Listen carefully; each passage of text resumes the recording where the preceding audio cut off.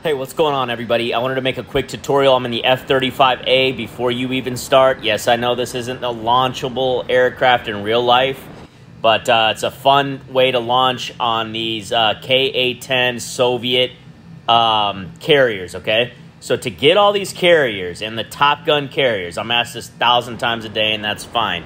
You have to buy the Ka-10 helicopter. That comes with all these carriers, okay? Now, recently in update, you're going to see that guy waving.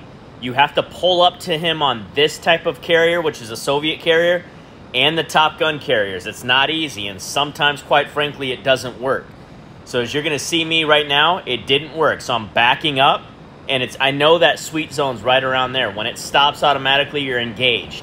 Then all you have to do is turn on the afterburners, and it'll eventually launch. See, when he moves out of the way, that's how that happens. Now, sometimes, guys, it flat out doesn't work. I'll tell you that. Everybody knows how bugged Microsoft Flight Simulator can be. So, now you're going to see me launch with this awesome camera angle. The camera angle, it's sophisticated, and you got to practice it.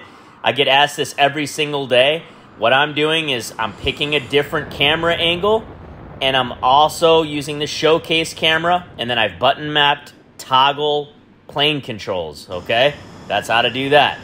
But back to the carriers, guys. These carriers, you have to buy the Ka-10 helicopter, okay? It's this little weird helicopter with rafts that comes with all of these Top Gun carriers and Soviet carriers, all right? So that's how to get them. Now you're going to see me land. This F-35A does have a hook, so I'm going to land. And to land, it's you know, you have to, it's not easy, guys. Like, that's why you see nobody doing it. I'm the only person on YouTube, I think, that lands these on a daily basis. I'm not bragging. I'm just saying that you don't see it because it's hard. I've had to do it a ton of times.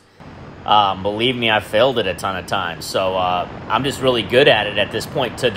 Like, you're going to see me land this F-35A. It's extremely hard, very touchy. If you're not going the exact speed, you will fall off the edge, or you're not going to hook the arrestor cables. So it's not easy. That's why you see nobody doing it on a lot of videos. It's just that simple. The easiest aircraft in the game to land on the carriers would be the Super Tomcat, followed by the regular F-14 Tomcat by DC Designs. And then I think the hardest aircraft would be maybe this F-35A or the F-18 Super Hornet. Those are very hard. You have to have the parking brake engaged and then go the exact right speed, hook the arrestor cable, and slam on the brakes. Okay, that's how that's done. So I just wanted to make this brief tutorial because I'm asked so much on these carriers, guys. The carriers are, again, for the fifth time, I'm not being rude. I get asked this so much. You have to buy the Ka-10 helicopter, okay? Go in the marketplace, buy that helicopter. It comes with all these carriers. It's a great deal. Feel free to ask questions in the comments below. If I'm short with anybody, I apologize. Forgive me on that.